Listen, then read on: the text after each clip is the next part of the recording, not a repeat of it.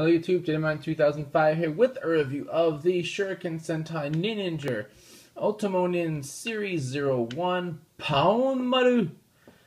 So this is their first auxiliary mecha helper, Paonmaru. As you can see, it is a green elephant, right? And the green elephant will henge into this and have the shuriken, and then you can make Shuriken Paon, an elephant sounds, and axes, and somehow axe boomerang and badassness.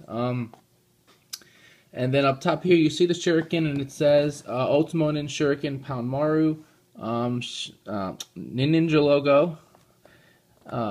It says Otomonin Series 01 Paonmaru. Up top here you see the elephant, you see Shuriken Paon again. On the side, name and describing, look, this plus this equals elephant. And on this side, this plus this equals this. And on the back, those exact same things, all over again.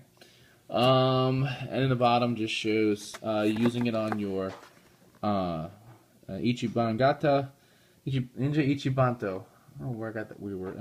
Anyway, words escape me this morning.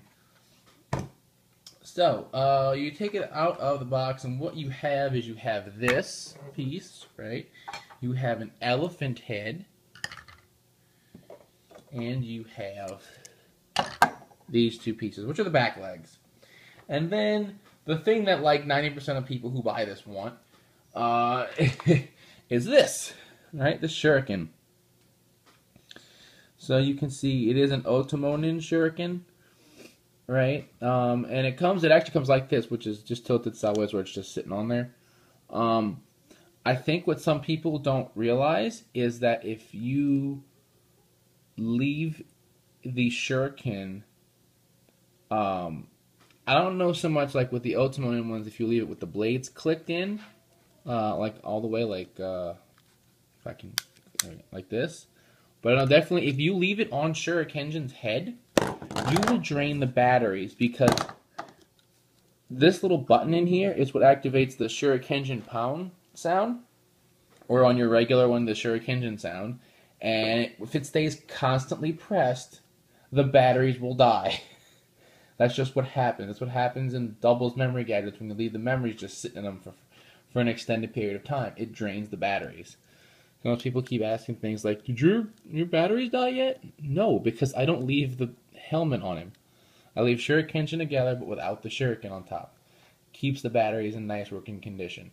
And actually, just to be safe, I keep mine with it unclicked, because I'm paranoid like that. Anyway, that little aside, this is the shuriken, right? So it clicks. Obviously, you see the green blades, which is pretty cool. So I'd imagine if there were a Mito Ninja, his blades would look something like this. His helmet would have that kind of triangular design. This is the face that obviously will become the face of Shuriken Paon. It does lift all the way up as opposed to being stopped, like the Ninninger Shuriken, and how Shuriken's goes all the way up. It'll be like this in the elephant mode.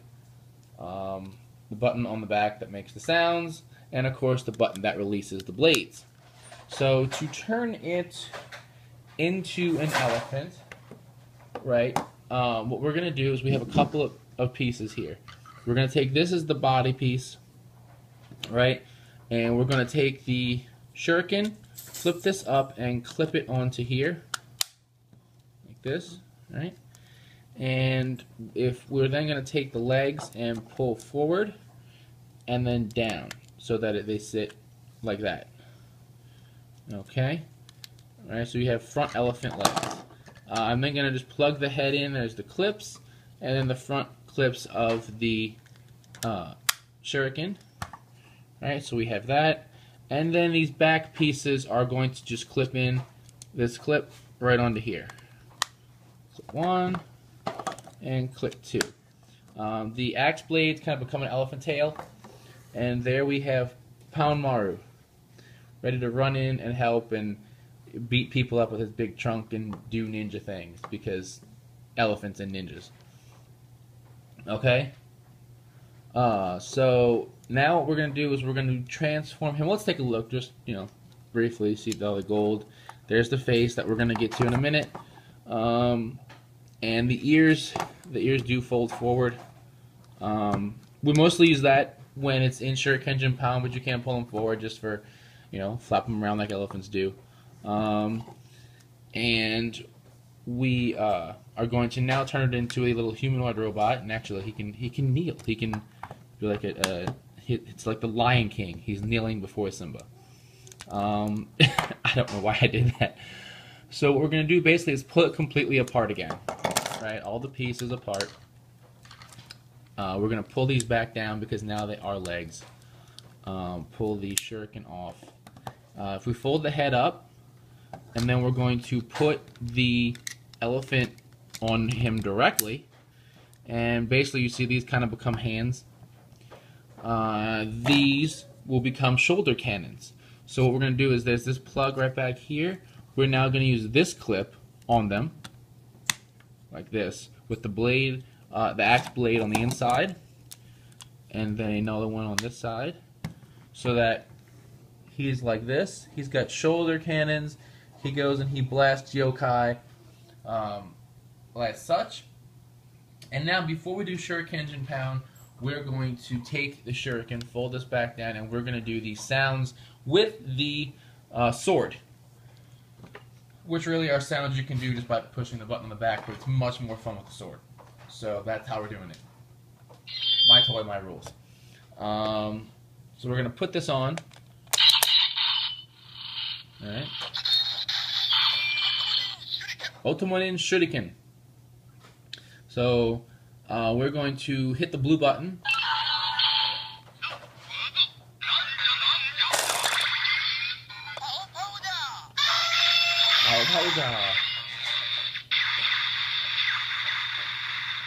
Right, and now you get like that stretchy technique where Takaharu just swats people away. And now we're going to summon Paonmaru.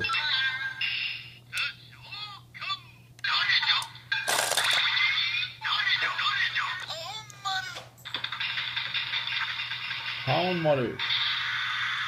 And really we can hear all the sounds by just clicking it. Or I'll pull this off because sword noises are loud. And that's also the sound it makes when it summons, and then it does Paonmaru afterwards, because I don't know, that's just what they do in the show. So that is going to be the sounds with the shuriken. As usual, not a lot, but still pretty cool nonetheless. And so what we're going to do is we're going to get Shuriken in here. We'll pull him to the side, right? Shuriken. Where is... Let's see, now that we're doing something, we're going to put his head on.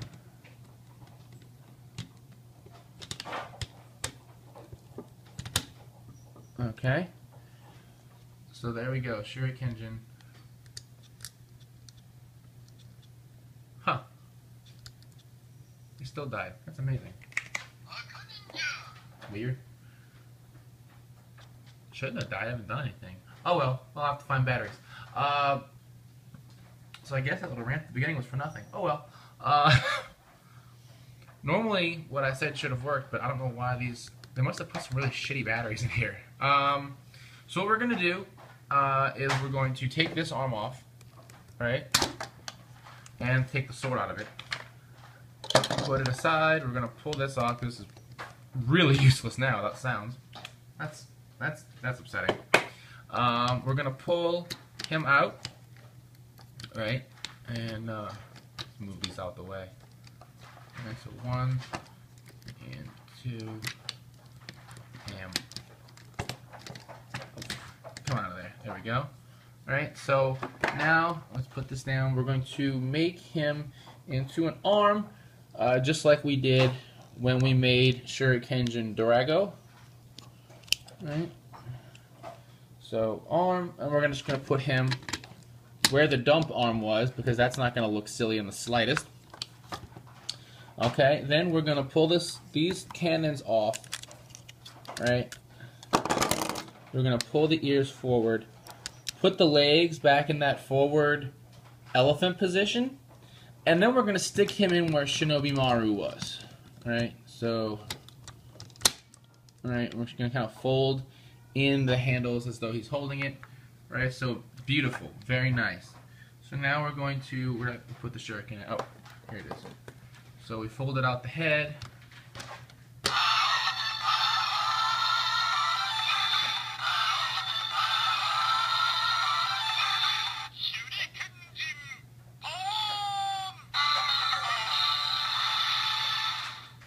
Beautiful. Alright, so now he needs weapons. So let's put this down, we'll get the weapons, and I'll explain how this works. So you got the little blades in the feet. So what happens is we got this part back here, we fold it out. Right now it can be held in his hand, and this one actually goes in the Drago hand.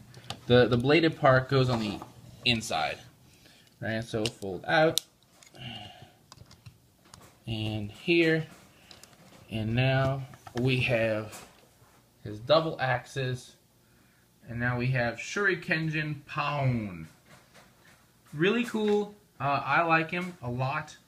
I love the idea of just like this little elephant dude sitting in the middle. I love these mecha a lot. It's a really weird concept and really different, and yet I still like it a lot. Let's go ahead. We're going to make him an elephant again. Or actually, we'll make him the little man again so I can have the shuriken separate. Alright, so here's the shuriken. Oh, come on. There we go.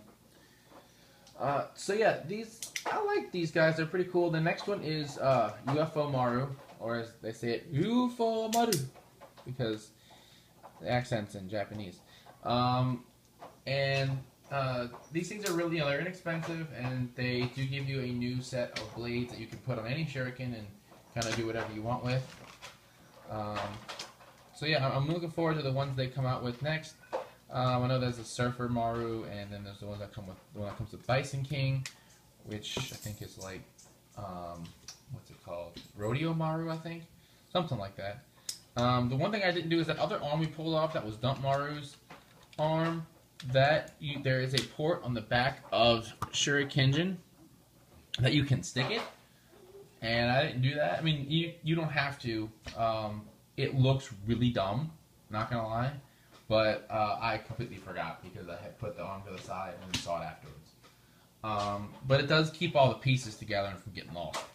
So that's pretty neat. Until next time, check out the podcast, RiseRangersandRambles.com, bringing you the latest Toku news in the craziest way possible. And as always, thumbs up, comment, subscribe. I'll see you guys next time. Bye.